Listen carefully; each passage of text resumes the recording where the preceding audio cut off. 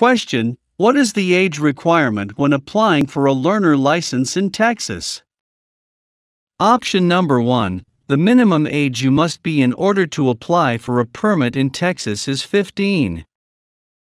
Option number 2. The minimum age you must be in order to apply for a permit in Texas is 18. Option number 3. The minimum age you must be in order to apply for a permit in Texas is 21. Option number 4. The minimum age you must be in order to apply for a permit in Texas is 22. The answer is option number 1. The minimum age you must be in order to apply for a permit in Texas is 15. Note: a learner license, also known as an instruction permit, allows a student driver to legally practice driving when accompanied by a licensed driver.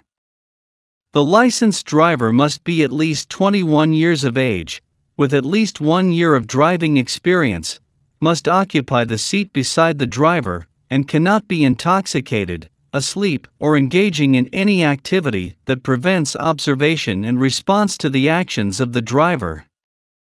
A learner license will indicate "learner license" on the front of the card and expire on the minor's 18th birthday. A person applying for a learner license must: number 1. Be at least 15, but no more than 18 years of age. Number 2. Complete the classroom portion of a driver education course, vision exam, and knowledge exam. Number 3. Meet all other requirements for a first-time driver license original applicant. Question: if a tire blows out, you should? Option number 1. Keep your vehicle go straight. Option number 2. Shift gears. Option number 3. Speed up.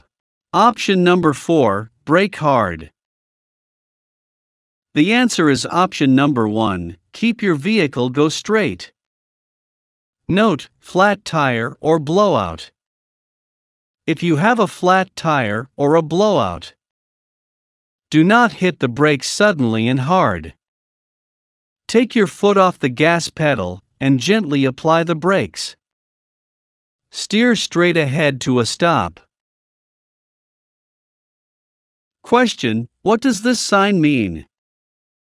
Option number 1. A steep downgrade is ahead. Option number 2. A gravel road is ahead. Option number 3. A winding road is ahead.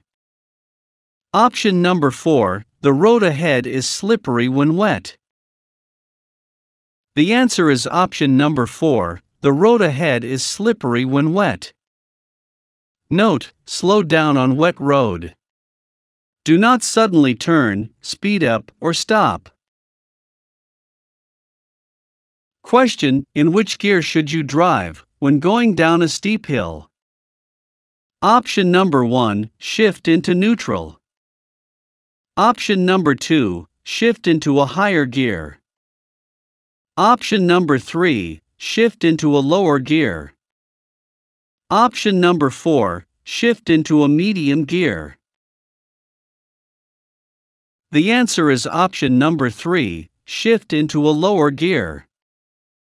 Note: when driving down a steep hill, you can shift your car into a low gear to help slow your vehicle. Never coast in neutral, or for cars with a standard transmission, never coast with your foot on the clutch. Question: if a broken yellow line is on your side of the center line? Option number 1. You may not cross the line. Option number 2. You may cross the line only if the other side has a broken yellow line. Option number 3. You may cross the line to pass other vehicles. Option number 4. None of the above apply. The answer is option number 3. You may cross the line to pass other vehicles.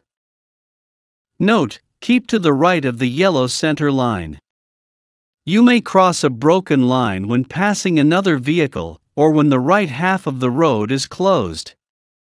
Do not cross the line if it is not safe, or it is a solid yellow line. Question: at night you should dim your headlights to low beam whenever you are?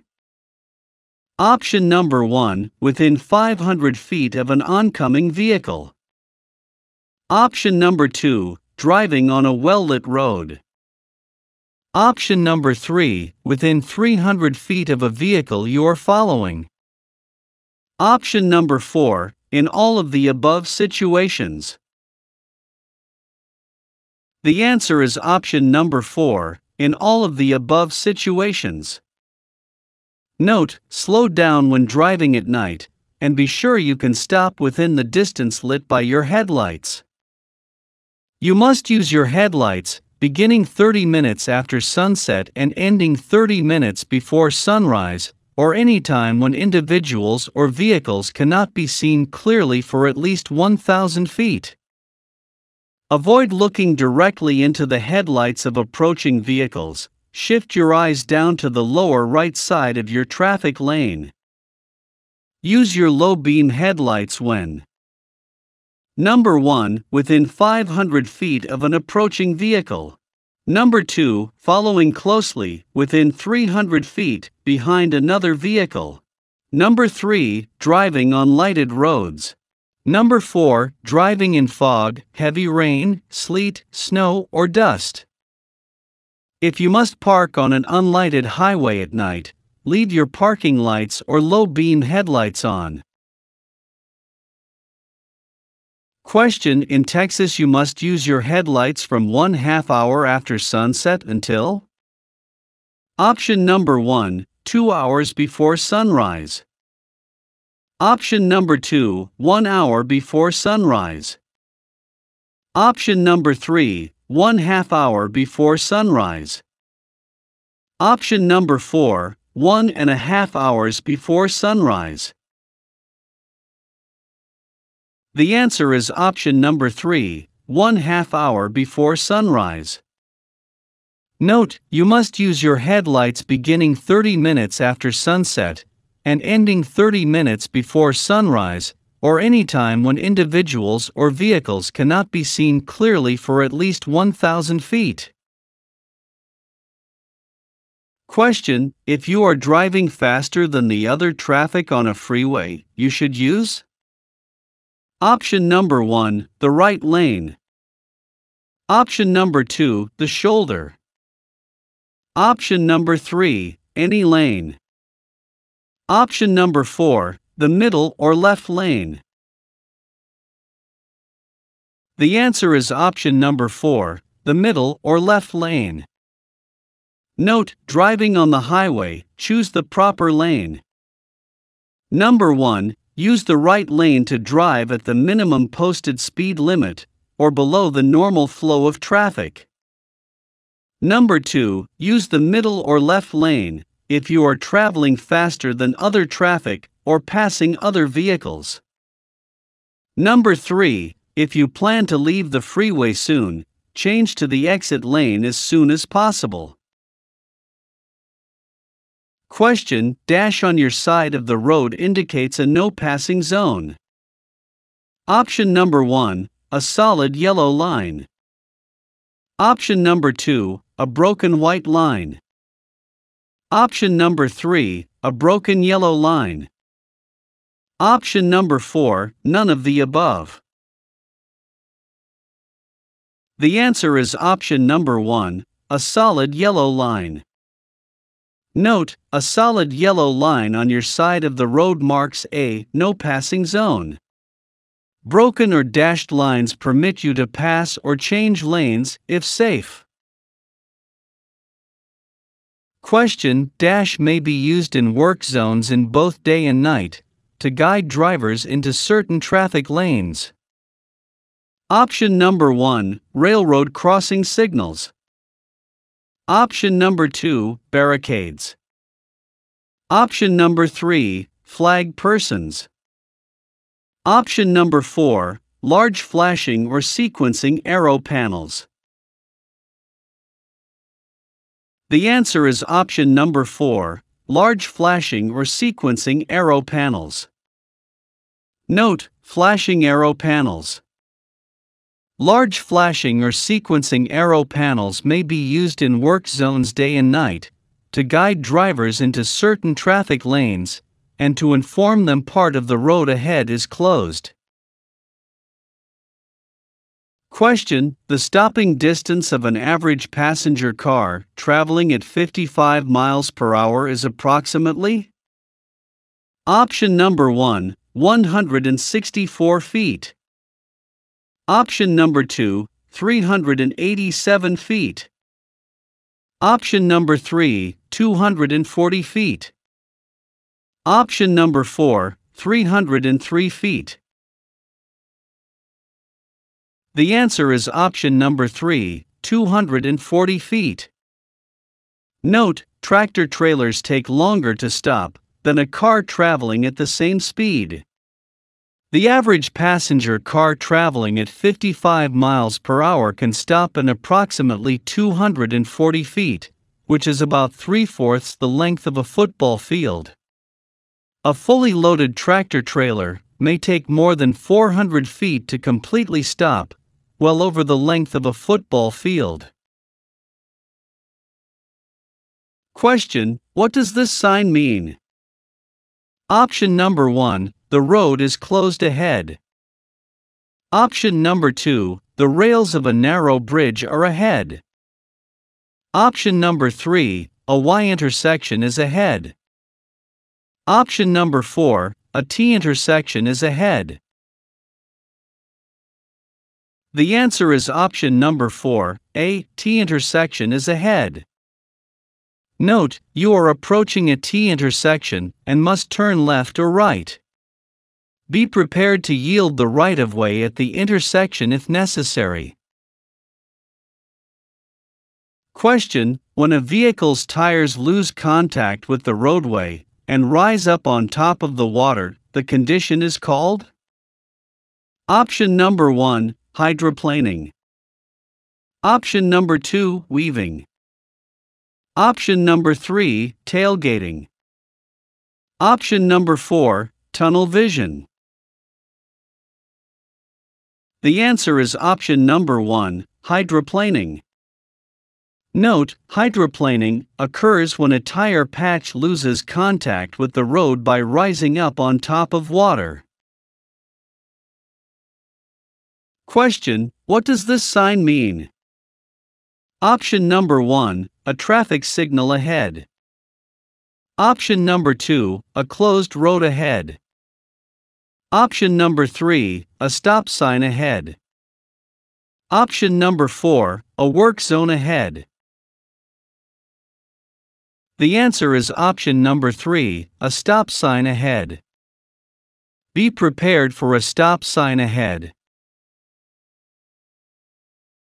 Question: what does this sign mean? Option number 1, there is a low place in the road ahead. Option number 2, there is a bump in the road ahead. Option number 3, there is a work zone ahead. Option number 4, there is detour ahead. The answer is option number 1, there is a low place in the road ahead. Note: there is a low place in the road. Slow down in order to avoid losing control of your vehicle or an uncomfortable jolt. Question: in which of the following situations should you not drive on the left side of the road? Option number 1, when pavement markings prohibit it. Option number 2, when there are 2 or more traffic lanes in each direction. Option number 3, when you are within 100 feet of an intersection. Option number 4, all of the above. The answer is option number 4, all of the above. Note: never drive on the left side of the road when number 1, pavement markings or signs prohibit driving on the left, a no passing zone or solid lane lines. Number 2, there are 2 or more traffic lanes in each direction. Number 3, within 100 feet of, or crossing an intersection, or railroad crossing. Number 4, on a hill, curve, or any other place where vision is limited. Number 5, within 100 feet of a bridge, viaduct, or tunnel. Question: under Texas law, you must not park your vehicle? Option number 1, on a sidewalk. Option number 2, within an intersection. Option number 3, in a crosswalk. Option number 4, in any of the above locations. The answer is option number 4, in any of the above locations. Note, in the following situations, you should not park, stop, or allow a vehicle to stand idling. Number 1, on the roadside of any vehicle stopped or parked at the edge or curb of a street. Number 2, on a sidewalk or crosswalk. Number 3, within an intersection. Number 4, between a safety zone and adjacent curb, or within 30 feet of a place on the curb immediately opposite the end of a safety zone. Number 5, alongside or opposite of any street excavation or obstruction when stopping, standing, or parking would obstruct traffic. Number 6, on a bridge or other elevated structure on a highway, or within a highway tunnel. Number 7, on any railroad track. Number 8, at any place where an official sign prohibits stopping. Question: in Texas, which occupants of a passenger vehicle must wear safety belts or appropriate child restraints? Option number 1, the drive, front seat passengers and rear seat passengers under 17. Option number 2, the driver and front seat passengers. Option number 3, the driver and rear seat passengers. Option number 4, the driver and all passengers. The answer is option number 4, the driver and all passengers. Note, the driver and all passengers, regardless of age, in a passenger vehicle, are required to use safety belts if occupying a seat in a vehicle equipped with a safety belt. Any child under 8 years old must be secured in a federally approved child car seat if occupying a seat in a vehicle equipped with a safety belt, unless the child is more than 4 feet 9 inches tall. Question: areas of the road that you cannot see in your mirrors are called? Option number 1, special zones. Option number 2, blind spots. Option number 3, blank spots. Option number 4, invisible spots. The answer is option number 2, blind spots. Note, blind spot, an area rearview mirrors cannot show. When you are passing, do not drive or linger in the other driver's blind spot. Either pass the other driver or slow down so you are not in another driver's blind spot. It is likely the other driver cannot see you if you are in or near their blind spot. Question: what does this sign mean? Option number 1, a one-way road ahead. Option number 2, an underpass ahead. Option number 3, a railroad crossing ahead. Option number 4, a narrow bridge ahead. The answer is option number 4, a narrow bridge ahead. Note, the bridge ahead is not as wide as the road. Slow down and use caution. Question: in Texas, you must parallel park your vehicle within of the curb or edge of the roadway. Option number 1, 10 inches. Option number 2, 15 inches. Option number 3, 18 inches. Option number 4, 50 inches. The answer is option number 3, 18 inches. Note, the vehicle lines up parallel, or going the same direction as the curb.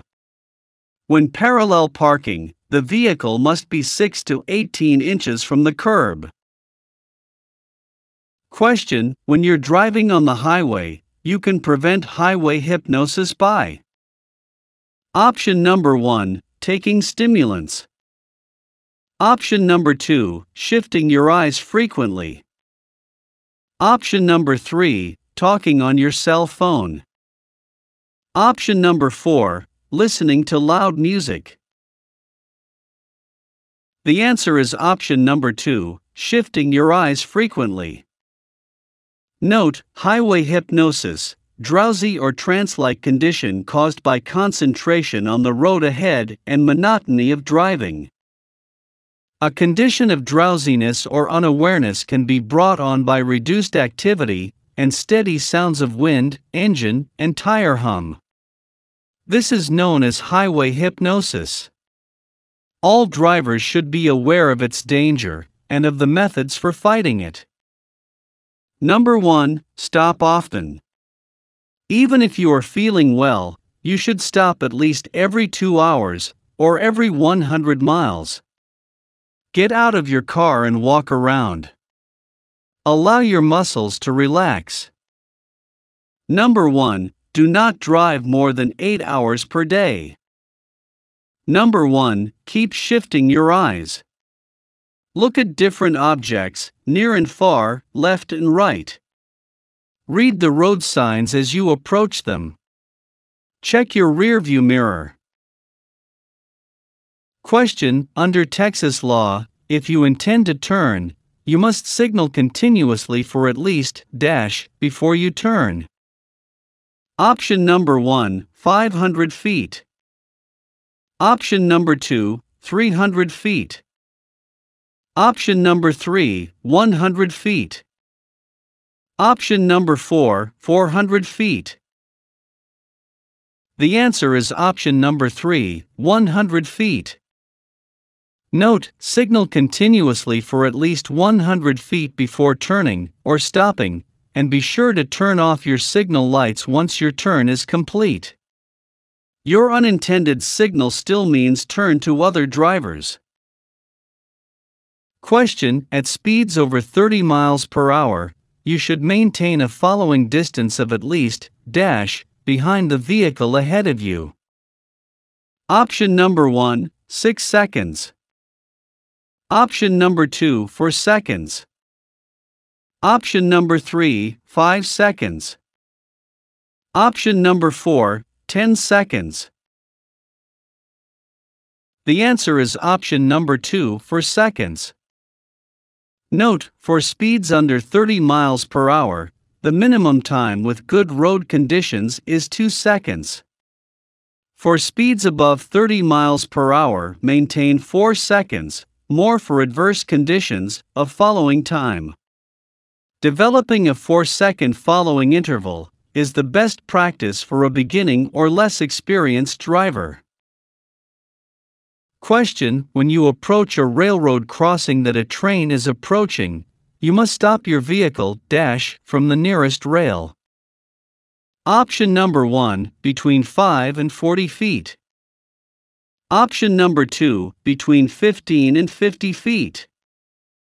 Option number 3, between 15 and 30 feet. Option number 4, between 5 and 25 feet. The answer is option number 2, between 15 and 50 feet. Note, at railroad crossings, stop within 15 feet to 50 feet of the nearest rail when number 1, you are directed to do so by a flag person. Number 2, there are flashing red lights or warning bells sounding. Number 3, there is any warning device telling you a train is coming. Question: what does this sign indicate? Option number 1, a playground ahead. Option number 2, a library ahead. Option number 3, a pedestrian ahead. Option number 4, a school zone ahead. The answer is option number 4, a school zone ahead. Note, you are near a school. Slow down, watch for children, and prepare to stop suddenly if necessary. Question: if you see a flag person on the road, it means that? Option number 1, you must take a detour. Option number 2, you must go straight. Option number 3, you must increase your speed. Option number 4, you must obey the flag person's signal. The answer is option number 4, you must obey the flag person's signal. Note, a flag person is often provided in roadway work zones to stop, slow, or guide traffic safely through the area.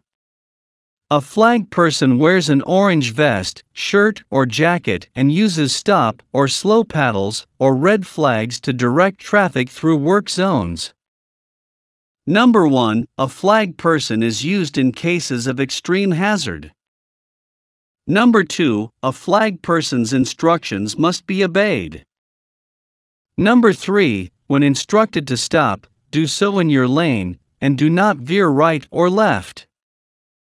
Number 4, do not attempt to go forward until the flag person instructs you to do so. Number 5, proceed with caution, expect the unexpected. Number 6, always be on the lookout for oncoming vehicles in your lane of traffic. Question: to enter a freeway smoothly, enter an acceleration lane and dash to match the speed of highway traffic. Option number 1, change lanes and increase your speed. Option number 2, increase your speed. Option number 3, slowly reduce your speed. Option number 4, suddenly decrease your speed. The answer is option number 2, increase your speed. Note, entering the highway. Number 1, you must yield the right-of-way to vehicles already on the highway. Number 2, enter the speed change lane, stay to the right, signal left, and when it is clear, increase your speed to merge with the flow of traffic. Question: what is the correct hand and arm signal to indicate a left turn? Option number 1, left hand and arm up, keeping hand and arm still. Option number 2, left hand and straight out, keeping hand and arm still. Option number 3, left hand and arm down, keeping hand and arm still. Option number 4, right hand and arm up, keeping hand and arm still.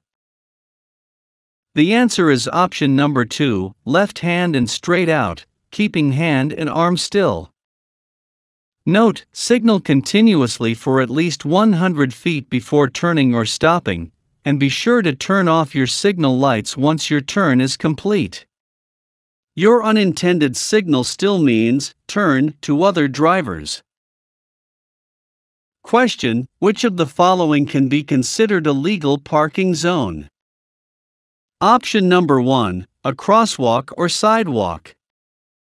Option number 2, the curb or edge of a public road.